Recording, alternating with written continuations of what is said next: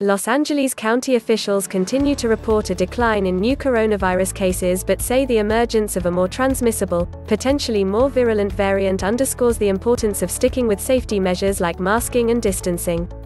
Public health officials on Saturday recorded 393 new cases of the virus and 136 related deaths, as well as 2 more cases of the B.1.7 variant first identified in the UK that has since spread to at least 42 US states. Experts predict it will become the dominant coronavirus nationwide by the end of March. That's a cause for concern because it is believed to be 50% more transmissible than the conventional variety and may also be more deadly. Los Angeles County has now recorded a total of 14 cases of the B.7 strain, but experts have said there are likely more, as only a small portion of samples undergo the genetic sequencing necessary to determine the variant. The variant has also been reported in Alameda, Orange, Riverside, San Bernardino, San Diego, San Mateo and Yolo counties. Although research has indicated that vaccines on the market remain effective against the B.7 variant, some officials have expressed fears its contagiousness could fuel another surge, particularly if a comprehensive vaccination campaign is slow to roll out and people become fatigued and disregard public safety rules. We must remain diligent with our safety measures even though we see overall decreases in cases, hospitalizations and deaths, Barbara Ferrer, the LA County Public Health Director, said in a statement.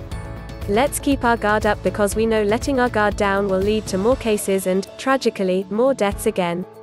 There were 369 COVID-19 patients in L County hospitals as of Friday, a decline of nearly 44% from 2 weeks before, when there were 186 patients. Orange County has reported a similar downward trend, on Saturday recording 391 new cases of the virus, 44 deaths and 591 hospitalized patients, a decline of about 46% from 2 weeks before.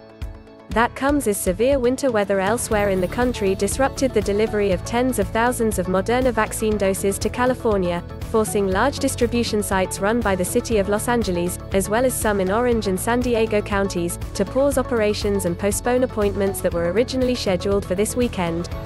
Officials said Thursday afternoon that the weather delays had yet to interrupt operations at vaccine sites run by L County, and city-run mobile distribution sites that travel to hard-hit areas also remained operational.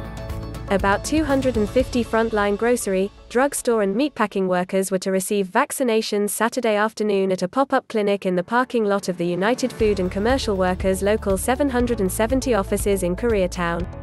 The clinic, run in partnership with the state, was a satellite of the new mass vaccination site at Cal State Los Angeles, the union said in a news release.